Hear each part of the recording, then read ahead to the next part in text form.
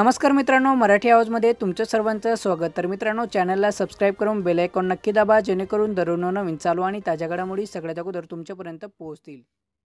तर मित्रांनो, सर्वांसाठी अत्यंत महत्त्वाची बातमी आहे। कोरोना विषाणूच्या वाढत्या संसर्गामुळे राज्यासमोर मोठे आव्हान उभे राहिले आहे। त्या पार्श्वभूमीवर राज्याचे मुख्यमंत्री उद्धव ठाकरे यांनी आज पुन्हा एकदा राज्यातील जनतेशी संवाद साधला आहे।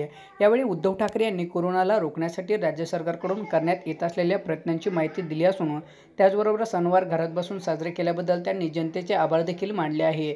तसेच कोरोनाच्या पार्श्वभूमीवर राज्यात राजकारण करत असलेल्या भाजप पक्षाला नाव न घेता चांगला टोला लगावला आहे। मी राजकारण बाजूला ठेवून कोरोना विरोधात लढत आहे, मात्र काही जणांकडून राजकारण केले जात आहे, मला त्या फंद्यात पडायचं नाही असं देखील त्यांनी सांगितलं आहे।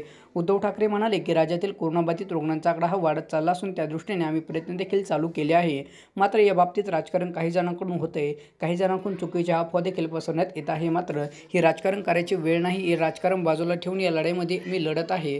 माझ्यासाठी सध्या कोरोनाचे लढणं हेच प्राधान्यक्रम असल्याचं देखील उद्धव ठाकरे यांनी सांगितलं आहे। त्याचबरोबर या बाबतीत मी केंद्रीय मंत्री नितीन गडकर यांचं आभार मानायचं आहे। नितीनजी, आपले लाख लाख धन्यवाद। कोरोना विरुद्धच्या लढाईमध्ये राजकारण करणाऱ्या काहींना नितीन गडकर यांनी चांगला सल्ला दिला आहे। ही वेळ राजकारण करायचं नाही हे नितीनजींनी देखील सांगितलं आहे, त्यामुळे मला त्यांचे आभार मानावे वाटतात असं देखील उद्धव ठाकरे यांनी सांगितलं आहे। काही दिवसापूर्वी एका खासगी वृत्तवाहिनीशी बोलताना नितीन गडकर यांनी अप्रत्यक्षपणे भाजपने त्याला चांगलेच काल टोचून सल्ला दिला होता। कुणीही राजकारणाचा डमरू वाजवू नये असं देखील गडकर यांनी सांगितलं होतं।